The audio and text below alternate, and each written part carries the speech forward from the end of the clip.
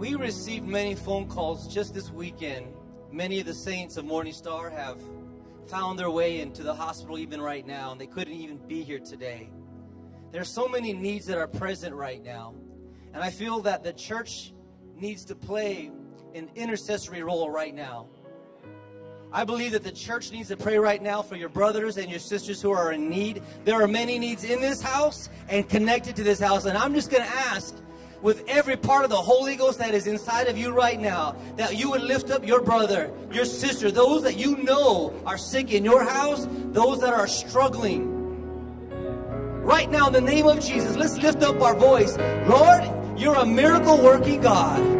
Lord, we call upon your power. Lord, we pray for those who are in need right now. Lord, we come against cancer. We come against sickness. We come against disease. We come against discouragement, depression. We come against suicide.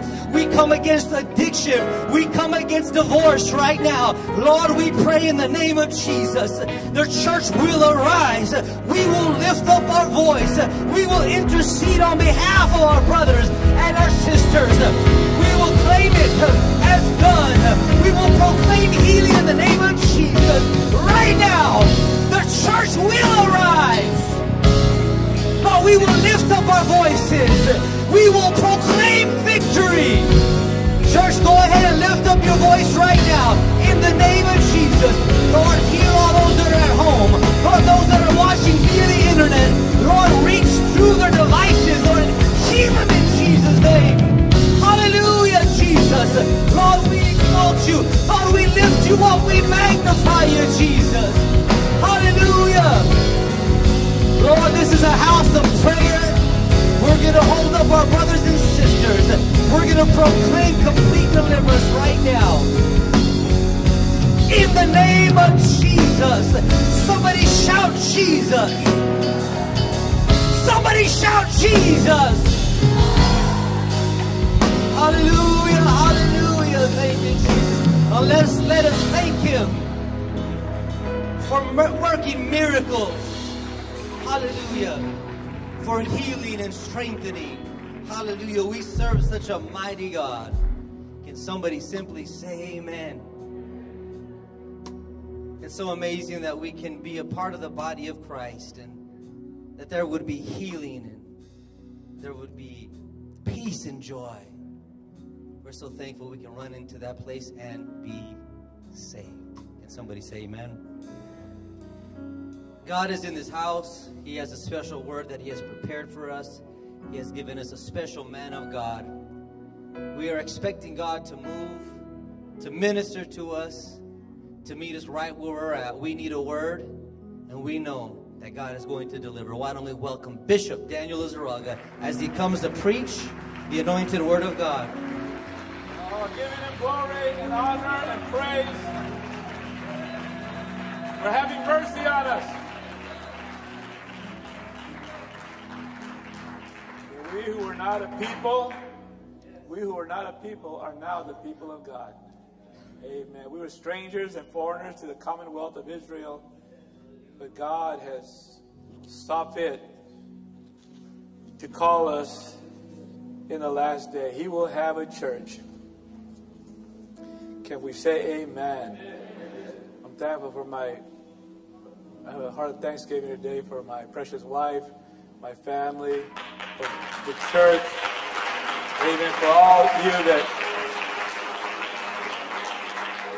see it important to be in the house of the Lord, amen. May God bless you and keep you in this day. I'm going to take a few moments. We're going to preach today from the book of Habakkuk. And we're going to go to chapter number 3. I'll read it. Begin with verse number 13. We'll skip down to 15 and then we'll read the text. Habakkuk 3, 13. Thou wentest forth for the salvation of thy people, even for salvation with thine anointed. Thou woundest the head out of the house of the wicked by discovering the foundation unto the neck. Selah. Thou didst strike verse 15. Thou didst walk through the sea with thine horses, through the heap of great waters. When I heard, my belly trembled, my lips quivered at the voice. Rottenness entered into my bones, and I trembled in myself, that I might rest in the day of trouble. When he cometh up unto the people, he will invade with his troops. Verse 17 is where we're going to focus on. Although the fig tree shall not blossom, neither shall fruit be in the vines, the labor of the olive shall fail, and the fields shall yield no meat. The flock shall be cut off from the fold, and there shall be no herd in the stalls. Yet I will rejoice in the Lord, and I will joy in the God of my salvation. The Lord God is my strength, and he will make my feet like the hinds' feet, and he will make me to walk upon mine high places. To the chief singer on my stringed instruments. Would you lift your hearts with me? Savior, we're thankful for this opportunity to take some moments to listen, to listen to the still small voice. Lord, the voice that will make a difference in every walk in this place. Everyone that has come thirsting and hungering, they shall be filled. I pray today, Lord Jesus, give us liberty to hear. Let everything be bound round about us and help us to hear your voice. In Jesus' name we ask it. And everyone said, amen. Amen. You may be seated. I want to take a few moments today and bring a thought that touched my soul this morning. And it's from verse number 17 and 18. But we'll start with verse 17. The word, although. Although. Now I feel like the Holy Ghost wants to place his people in the place on a higher level that they can say although. Amen. I wish I could say that everyone's there, but there's periods of growth and there's a season in every life when you set out to serve the Lord. And to a degree we reach that place, but as you get older and you get more seasoned in the Lord, also your enemies and your opposition also gets to a higher level. And so you can't ever rest on your laurels. You have to stay aware, and you have to make sure that you're on a different plane than you were yesterday. That you are climbing, that you are ascending and not descending. That you have set your eyes on the prize, and you have set out to see Jesus. Amen. You can't say enough about Jesus. The name of Jesus is an amazing name. It is a name, most powerful name that the world, while we praise it, the world blasphemes the name.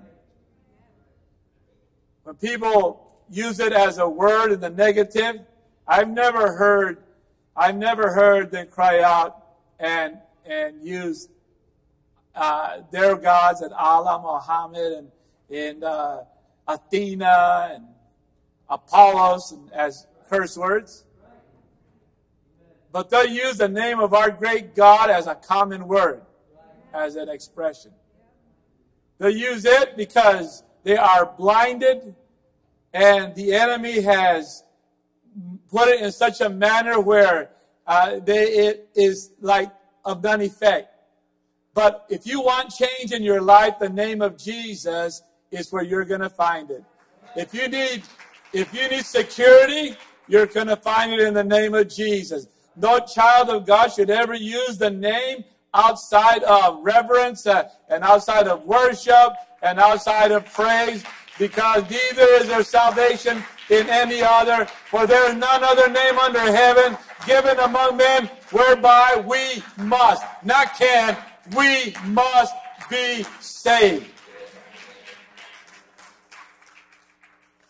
And so, the verse, although the fig tree shall not blossom, it tells us, when you get into this portion, it says already, the two previous verses have said this. It said, the Lord, He did give us victory, and He came and He saved His people. In verse 13, He tells that He brought for the salvation of His people, His anointed, for the destruction of the wicked. And then in verse 15, He makes a statement, that was the past, and then He tells us that when He comes again, or when thou didst walk through the sea with thine horses, through the heap of great waters, and then He comes to the present, and He says, when I consider the Lord, I trembled. My stomach quivered. And when I repented and I sought God, weeping may endure for a night, is what He's saying, but joy cometh in the morning. He is saying, right now I have to find that place to recognize what a great deliverer that He is, that He will destroy the wicked. Every device brought against me, He will take a hold of it and He will destroy it. And so He is telling us through the Holy Ghost that He's trembled. He says that I might rest in that day, a future day. He said, this is why this is spaced out and given to us, that I might rest on that day. The Bible says, when He shall invade our enemies with His troops. So He's talking about salvation. In that day, the nation of Israel was an example to a future generation that when they fell in trouble, who was it that came and rescued them? It was the Lord. It was the Lord Jesus Christ, unbeknownst to them, who was doing all the work and all the delivering. And so He brings it out and He tells us that, we are to fear the Lord. You must fear the Lord. The fear of the Lord is the beginning of all wisdom. It is something that you must never lose in your life. The fear of the Lord is something that you must cultivate. When you become bigger than God and you forget about how terrible and fearful He should be, then you should gather yourself and tell yourself, I am but a speck of dust in His sight. Without Him, I could not breathe. Without Him, I could not make no money. Without Him, amen, every good thing that's in my life would not exist, or I could not appreciate it. And so we must gather ourselves, because, man, we are full of pride. It is the way man is made. We're prideful. We rest on our accomplishments or the things that God has already given to us, and we don't even think anything about God. That's right. I don't care what talent you have, it had to have come from God. You might say, well, I get it from the DNA of my parents. Well, where did they get it from? It's not an even world. It's not a world where everything is even, Stephen. Everything, the Bible says there's a lot of unevenness in our being, in our the way that we grow up, the way that we look, our size, the lifespans, everything that we encounter is out of our control. It's given to us. We are placed in this, and we must live out our life. And in it, we must find out we must find our Creator and give Him thanks and recognize. You might not like where you're at, but this is what this is about today. Although,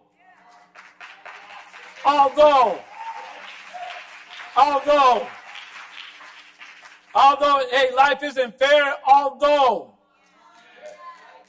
I have no money in my pockets, although I have no money in my bank account, although my car doesn't run, although everyone has forsaken me, although nobody pays attention, although nobody cares anything about me, although you've got to reach that level in your life, although all my friends forsake me.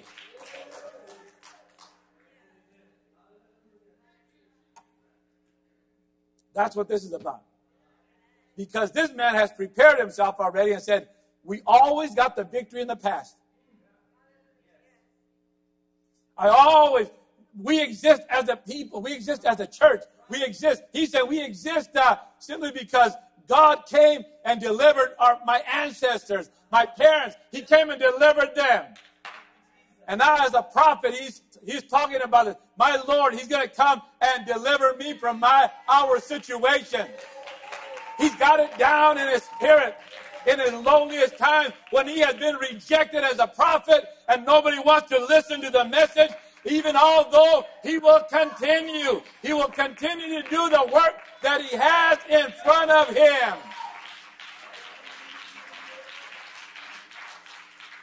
And so this is what the Lord wants to place his church in a level of although. Although. It's funny how you get there sometimes and you don't know it's even in you. When you want to give up for no good reason, it's just everything seems hopeless. You want change in your life. You want to be part of the group. You want to be part of somebody you think that has joy in their life and have it going on. But can I tell you this? You must even endure that when you serve the Lord. You must even get past that. You'll suffer many things. Many are the troubles of the righteous. Many are the tribulations. Many are the situations that come. But the Lord, he does deliver us from them all. If you have the spirit of although, if you hold on and say, can it get any worse than this? Although the fig tree did not blossom. He says, the fig tree shall not blossom. He knows this in the future. It's not going to happen. Neither shall fruit be in the vines. In other words, the future looks bleak. The labor of the oil shall fail, and the herd shall yield no meat. The flock shall be cut off from the fold, and there shall be no herd in the stalls. Now that was their sustenance. That was their money, as I would like to say. We use money. We don't have trees to go get our fruit to eat that day. We've got money to go to the grocery store. You want to buy figs? Well, if it's in season, you can find them at Safeway, at Fry's, the dollar store. You can find it, but it's with money.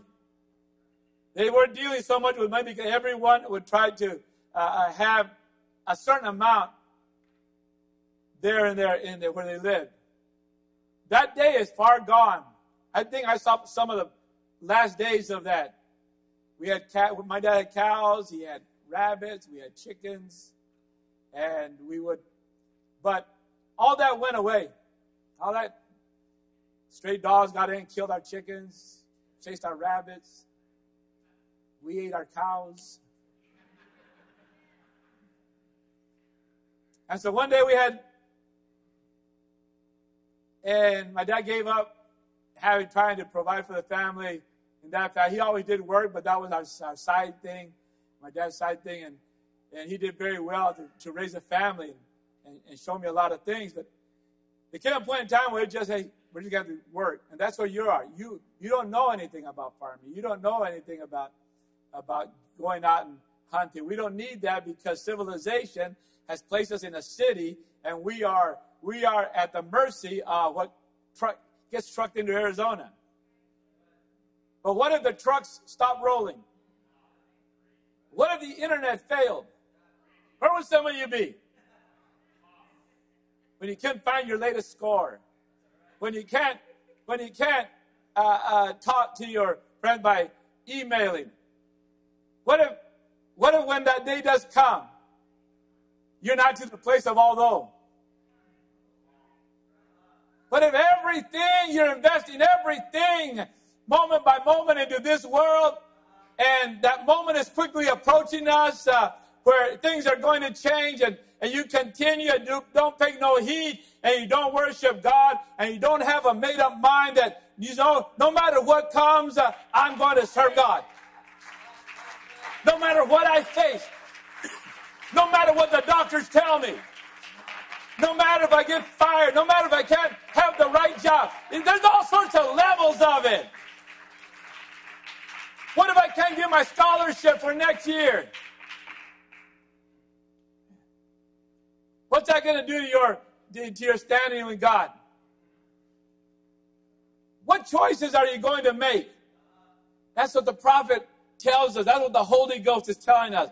That there is coming a time, and that we face this in increments in our life all the time. And you pass a lot of small tests of the although.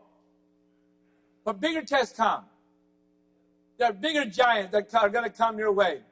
And even though Goliath might walk in that door right there, even though you make up your mind, yet I will keep rejoicing. Yet will I keep pressing on. Yet will I keep believing.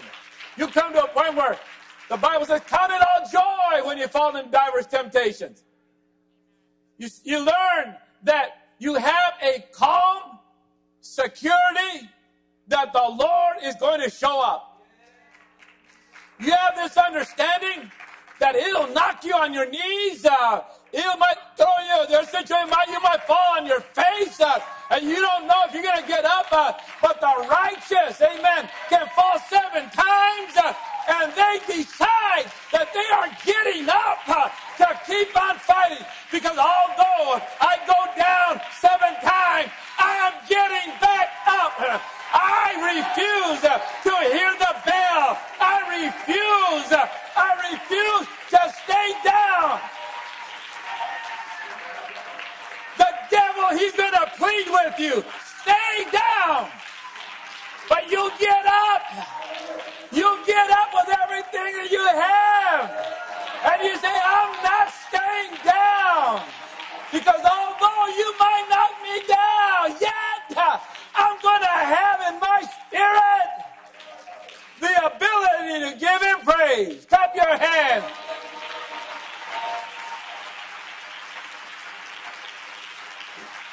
I've been to that place where it seems like I've lost all my friends, all my minister friends. To minister, that's very important. But the only difference is the organizational walls that are up, and that it just doesn't work. They don't trust people that apparently really love the Lord and don't want to just blindly follow mandates. But we desire to follow the Bible, and we desire, amen, we desire to be Jewish in the inward part. What does that mean? We desire to be holy on the inward parts.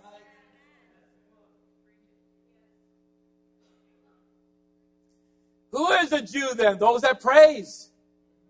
That's what the Bible is saying. That's where the word Jew comes from. Judah. They were from Judah. And so this is what we do. We praise. We magnify God. You know, now it's sort of in to do that, but it is not so much just worldly music or religious music that does it, that causes that to be a church. It is directing our worship to Jesus Christ. Amen. It is desiring that it's going to come. The reason we're going to be successful is because you have decided to open up your mouth and give him praise. You're directing it toward heaven. You are having a transitional point.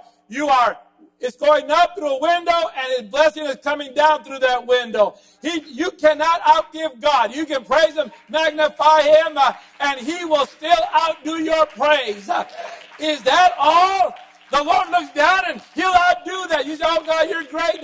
You've given me this new job and you've given me this wonderful family. But He'll even outdo that. Yeah, you recognize you have that. I'm going to give you more. Is that all you can say? Is that all you can do? Why don't you? And as your praise comes down, you cannot do Him. He will do exceedingly, abundantly, above all that you are able to ask or think or even imagine. But you've got to start imagining. You've got to start thinking. You've got to keep praising Him and say, Lord, you can fix anything.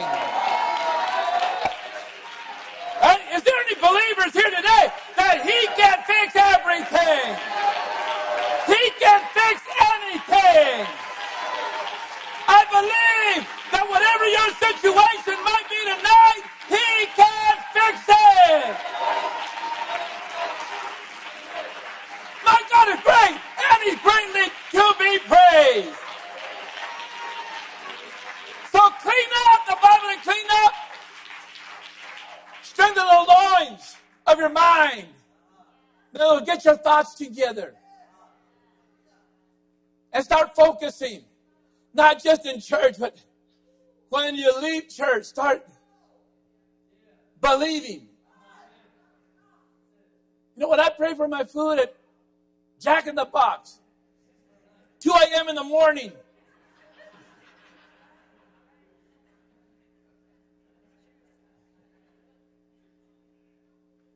Nobody's looking, just me and Jack.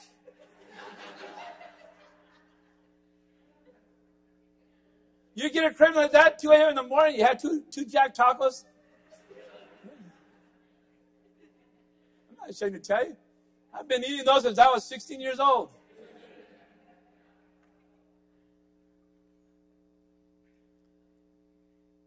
Yeah, I'll thank God for my food. It's not like I had to put on a show like when I was there. Oh, you know what? We got to pray for our food. I'll pray for. I said, thank you, Jesus.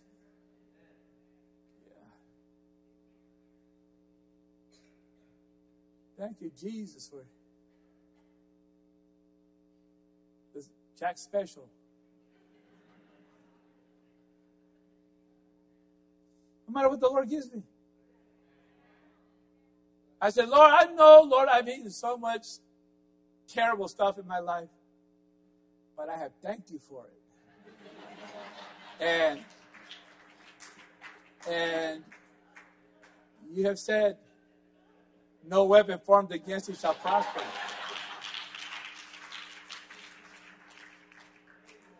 If you can't take up any deadly thing, it shall not harm you. I do. I thank God for it.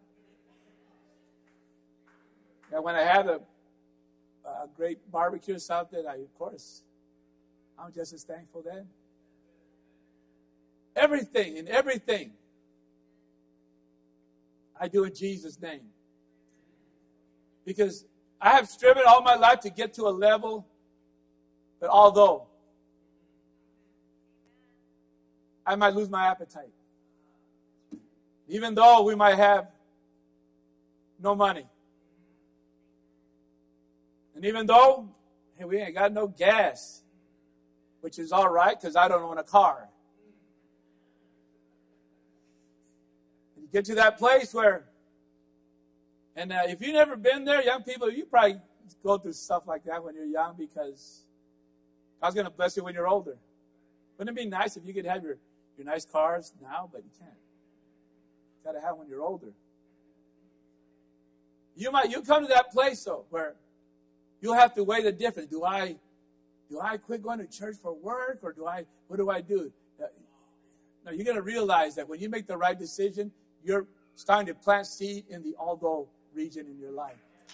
So that when the enemy comes in like a flood into your life, and you start feeling bad and sick, and when you start all these things, you see the Lord allowed many things, but when you call on the name of Jesus, the Lord takes care of stuff for you. He'll move on your behalf if you learn. And you've got to make up mind that although this may happen to me, yet, Lord, to whom could I go to? So even right now, before anything befalls me, I'm going to start thanking you and praising you and remembering. It might not have happened to you, but you can say, my parents have a testimony. And they are still standing strong.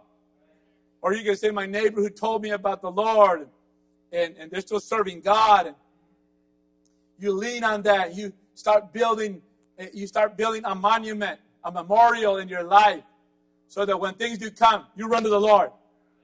You don't run to everyone else. You don't run to your neighbors. You don't run to your best friends. You don't run to this or that. You don't run to the doctor. The first thing you do when you get to that land is you are already programmed. You're already programmed. I'm going to Jesus right now.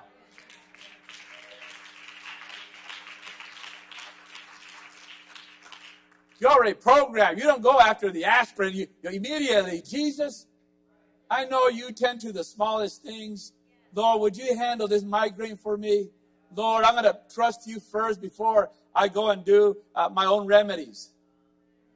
Before I run to the doctor. Before I do, and don't get me wrong, go to the doctor. But pray first. Pray. Listen, you've got to do that. You've got to do that. At least pray, Lord, I'm going to the doctor and pray that he doesn't give me some crazy diagnosis or that he doesn't prescribe something I do not need. Or give me an operation that he thinks he's going to be driving a nicer car tomorrow.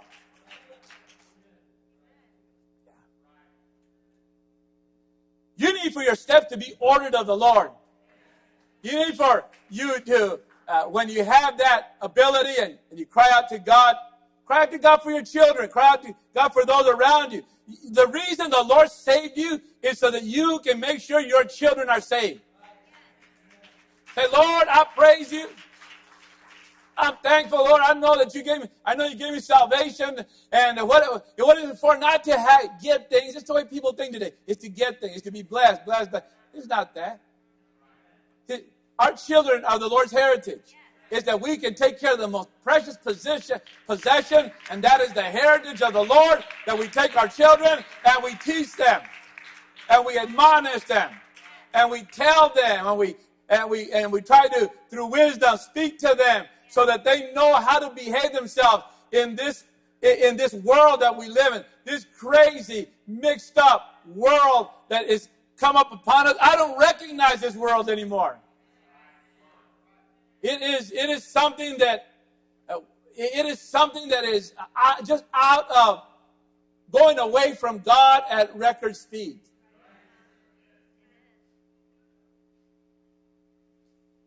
He tells us, even though all these things might not be happening in your life, and everything is failing. You've had those times where everything goes wrong. Everything goes wrong.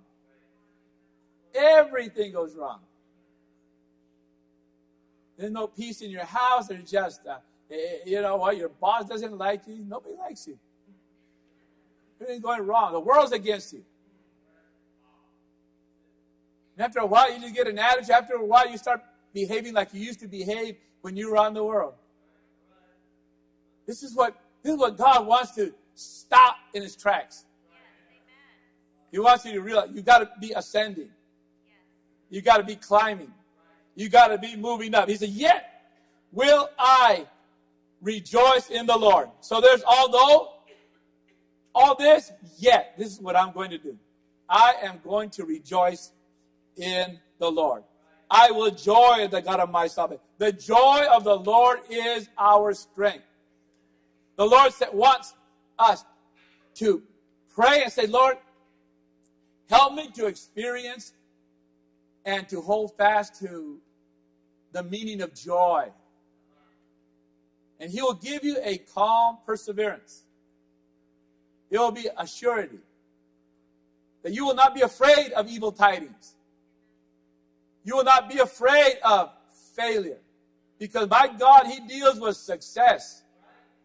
Yeah. And success in helping you become his child. That's success. That every time you come, you're going to get something out of it. He said, yet will I rejoice and I will joy in the God of my salvation. In the Hebrew it says, and I will joy in the God of my Yeshua. Salvation. No, we rejoice in Yeshua. We rejoice in Jesus. That's what the text is saying there. We know who he is. That's a hidden understanding in the Old Testament, but we know that's Jesus. And this is why with joy shall we draw water out of the wells of salvation. We make up our minds. If you're just a sad, sullen person, the Lord, he can transform your disposition if you ask him to. You will be a joy to be around. There were a few young men that when I was growing up, a bit younger than me, that they were just the sourest kids. They were just, and later I told Lady, hey, Lady, you know so-and-so, when you came to La Victoria and living here, you remember, he was younger, they were about your age. I said, she said, yeah, they were always like negative. You couldn't even talk to them, you know. It was not humanly possible to be like that. But they were just so. Nothing made them happy. Absolutely nothing. And, you know, that only leads to destruction. That only leads to what we used to call, you're gonna end up in juvie, man. Sure enough. You're gonna end up in Fort Grant. You're gonna end up, and they did. They ended up suffering, and they never had the opportunity. I never knew about Jesus. The tragedy is I don't believe they ever knew about Jesus. They never knew anything about the Lord. They never had parents that used to take them to church, possibly. And here's what the Lord tells, we have to make sure that when we come to the Lord, that our attitude is always in check with the Lord. If we're supposed to love one another, we've got to make sure that we are not all standoffish all the time. Everybody thinks I'm a mean person, for instance. My wife says, you have a mean look on your face all the time. Well, I've been working on it for many years.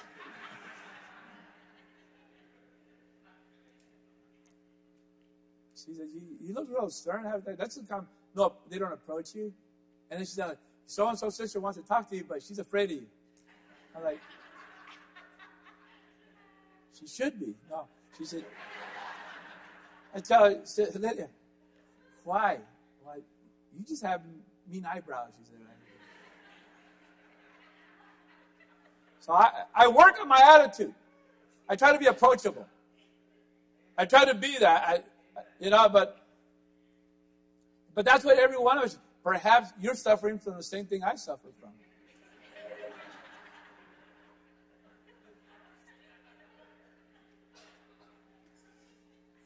One thing I have learned to rejoice in the God of my salvation. Verse 19, in closing. The Lord God is my strength, and he will make my feet like hinds' feet, and he will make me to walk upon my high places. The Lord has reserved for me on other levels, other higher levels. I believe that. I believe that he has, in everyone here, he has a higher level for you, but you're the one that has to have an although attitude. You got to say, Lord, I'm not where I should be, or I've striven. I'm not been successful. But although when I go to church, I am going to learn to rejoice. I am going to learn to give you praise. I am going to learn to make a difference. And that sour character that's outside that walks into church, his disposition is going to change. And I'm going to make him be obedient to what your word says. Maybe some of you don't know that. You have to make yourself be obedient. It just didn't happen to any of us overnight. We brought our lives under subjection. And we got rid of our attitude, and we decided to make our spirit to be obedient. The spirit of the prophet is subject to the prophet. My spirit, because the Lord changed my spirit, I can control my spirit. And the good news is, so can you. And when you're not in the spirit of worship, you can control your spirit. You can say, although I'm sick of this and sick of that, although I'm going to shake it off. And Lord, this is your time. And I'm going to worship you. What starts to happen, clap your hands to the Lord. What starts to happen is you start your climb. The Lord changes your ability in your feet to climb. The other day, I saw a short clip of these goats that were walking on a dam that they had built. And the dam was, if you look, it looks something like this, but it was at an angle where the goat could step on it and his body fit up against it and he was walking on the side of the wall. I said, Lord, how is that even possible? That's what you call hinds feet. You can come up against a wall. Listen, you can come up against a wall in your life. But who says you have to go straight up? You come up to the wall and you start walking horizontal with it. And you start climbing. And someday, you're going to come up to the top. And you're going to be over that level. How they do it, I don't know. But the Lord said, that's your road. That's your path. That's your climb. And I have made a way for you to climb to a place that you've never been before, to receive blessing and to get an outlook that you have never seen. But now I open up the windows of opportunity for His people. I'd like to open this platform and give you an opportunity today. Come. Come. Say, Lord, I want this level. I want this new opportunity. Where you go, others cannot follow. It is going to be your place. It's going to be your opportunity to climb and find out what God has for you.